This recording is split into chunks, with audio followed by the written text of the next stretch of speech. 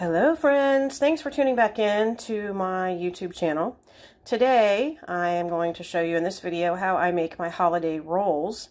This is my second attempt at making these rolls. I found that I cannot count cups of flour and mix up things and talk at the same time and hold a phone to record. Haha. So anyway, I have everything all measured out and ready to go. In my bowl I have my yeast and my water, and I'm going to add in eggs and oil. This recipe you can use spelt flour, or if you're on maintenance, or sprouted wheat flour, and I'm using sprouted wheat today. And I have a little bit of xanthan gum in here. If you don't have xanthan gum, and I have that in most of my baking recipes, if you don't have xanthan gum and don't want to buy it, because it's pricey for a bag, even though that bag will last you for a super long time. But let's say you only want to make these rolls one time. You're not going to make them again, or you're not going to make them very often, or you're only going to make them once in a while, and buying a bag of xanthan gum just doesn't make sense. Then what you can do is, instead of xanthan gum, you can actually put in about a tablespoon or so of tapioca flour. Or, if you're using sprouted wheat, you can use the vinegar that's in the recipe. I tend to not use vinegar and xanthan gum in the same recipe, so generally it's one or the other. Now what the xanthan gum does, I get this question a lot. What it does is it helps to retain moisture in with the flour so that the bread is nice and light and fluffy. The vinegar will actually help to soften the wheat a little bit and help it to absorb moisture, the water, and from the egg yolks and the eggs and the oil, and help retain that moisture so that the bread is fluffy. Sprouted wheat, just like regular wheat flour, is pretty coarse, and so the vinegar can help with that. Now I'm going to mix this all up together, and I'm going to keep an eye on it, and if it looks like it's getting too dry, I'm going to add some more water. I have my salt and my xanthan gum right here. I'm just going to toss that in. This recipe is adapted from Martha Stewart's no-knead roll recipe, and it's so easy to make. I'm going to get this mixed up, and then I'm going to show you how I form the rolls and put them in the pan and let them rise and all that kind of stuff. I'm going to turn that off for just a second because it's really loud. From start to finish, if you have a really strong, nice, fresh yeast, you can do this in about an hour and a half, hour 45 minutes from starting your mixer until eating. So you can time that accordingly for your Thanksgiving meal or your holiday dinner. And what I like to do is to make the rolls and to let them rise and be ready to bake. So they're ready to go into the oven as the turkey comes out of the oven, or shortly after the turkey comes out of the oven, or the roast, or whatever it is that I'm cooking, so that the meat can rest and then the rolls can bake, and then they're nice and fresh. So that's how I time it. So I'm going to finish mixing this, and then I'll come back and show you what the dough looks like. Okay, you can see that the dough is mixed up now. It has cleaned the bowl, so that's a good indication that your dough is done. And even though this is a no-knead recipe, I do let my stand mixer do a little bit of work and do a little bit extra kneading. I let it go for, on a medium-low speed, for maybe a minute, not for very long. If you're mixing this up by hand, you can just stir everything together, make sure that there's no flour particles, and try to get it to this point where the dough is a nice cohesive ball. And it takes a little bit of arm work, but it's not impossible to do. This dough is not super stiff, so you could easily do this by hand if you wanted to. But this is what it looks like. I'm going to take it off the mixer. I'm going to cover it with a damp towel. I'm going to put it in a warm place next to my oven, and I am going to let it rise until it is just doubled. With sprouted wheat, you want to make sure that your dough doesn't quadruple in size, because especially if there's a second rise involved, it sometimes just cannot make a second rise as well as the first rise if you let it go too far.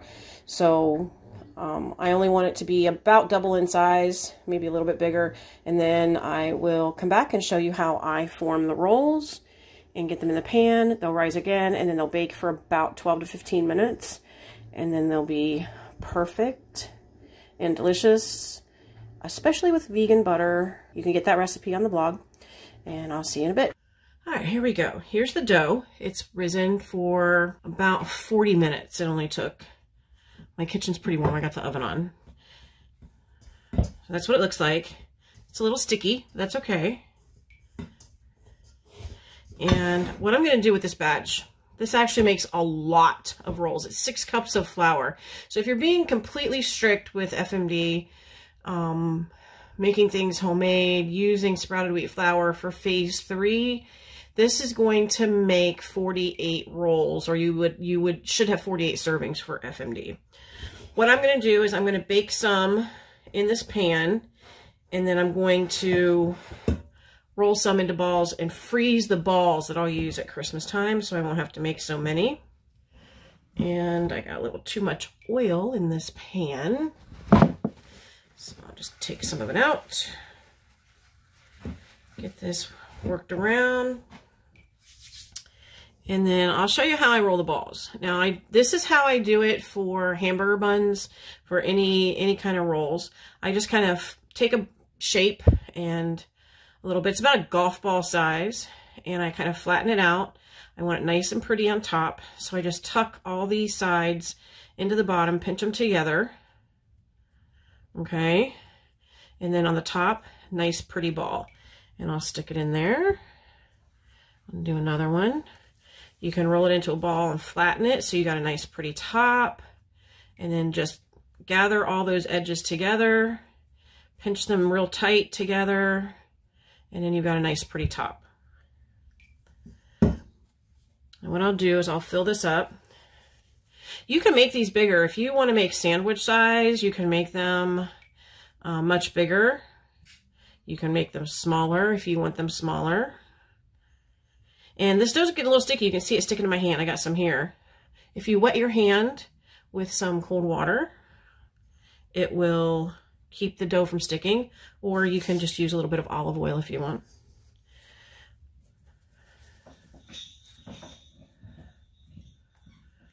I'll go through and complete these, and I will be back and show you.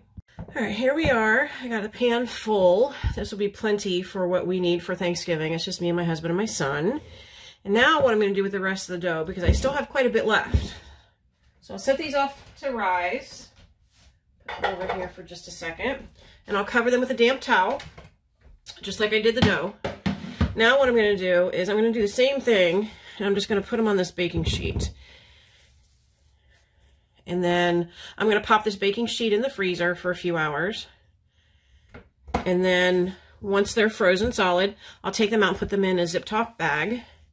And then I will have rolls ready to rise and bake in no time.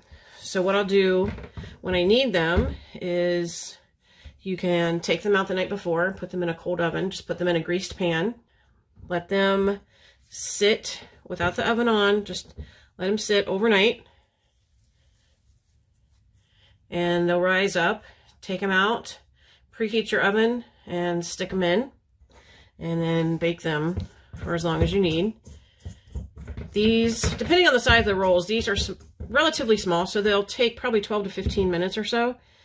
They won't get super, super golden like if you were using a white flour, but they should brown a little bit on top.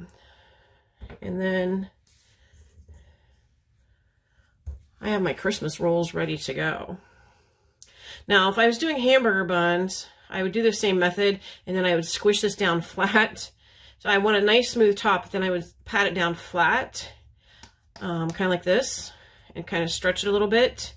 And then, because the dough feels very similar to this, and then I would stick it in my English muffin ring that's been greased with olive oil, and like this, so I have a nice smooth top on my hamburger bun.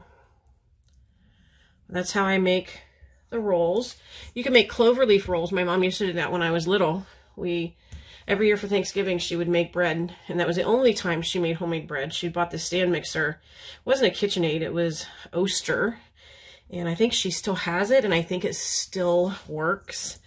But that's when she would make bread, and she would make cloverleaf rolls, and you take the dough and you grease a muffin tin with your oil, and then you make smaller dough balls, probably about the size of a large marble or so, and you put 3 in each muffin tin and then let it rise and bake. And she would do that, and that was fun. I got to help her roll out the dough sometimes. I remember that. And then when I got old enough to cook, I was probably about 8 years old when I was allowed to cook things on my own. And I started making cakes and things in the KitchenAid, or in the Oster, and using the stand mixer. And I thought that that was just the greatest thing ever, because you didn't have to hold the mixer, the hand mixer. It was very efficient. The bowl turned, and it was pretty awesome.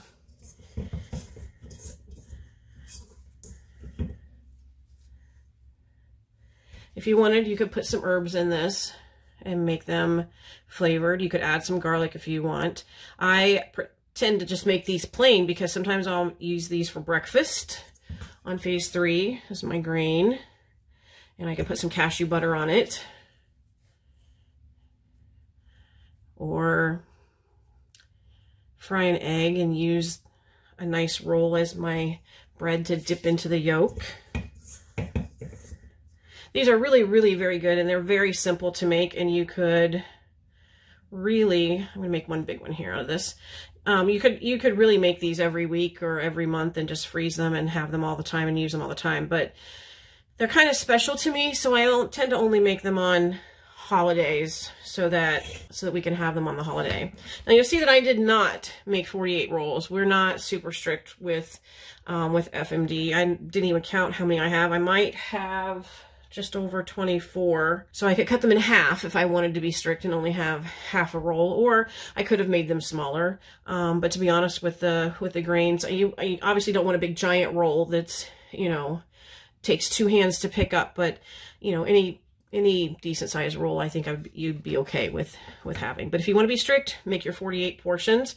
If you want to know how to divide this up into 48 portions, take your dough, grease your counter, take your dough and roll it out into a log so that it's a nice same size, you know, shape all the way down, and then cut it in half and cut each half in half and each half in half until you get to 48 pieces, and then you can flatten them and roll them into a ball, and then that way you'll have your even pieces. That's another way you can do it.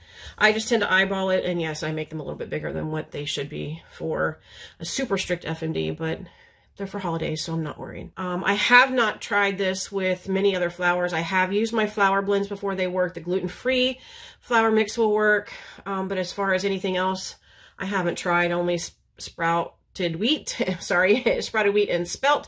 So as far as any other flours, I haven't tried with this recipe yet.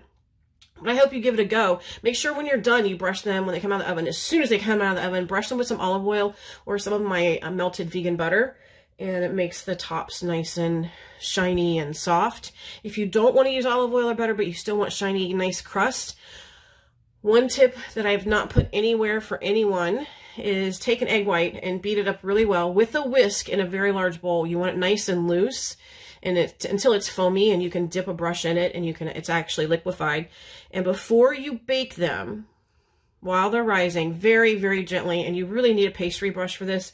You don't want to use a silicone brush because it's a little heavier, but if you have a pastry brush that's actual bristles, then very lightly brush that beaten egg white over the top of every roll, and then let it sit for a couple of minutes, and your rolls will come out nice and shiny. Alrighty, here they are, nice and risen. They filled the pan. They look delicious. I'm going to stick them in the oven and bake them off, and I'll come back and give you that final update.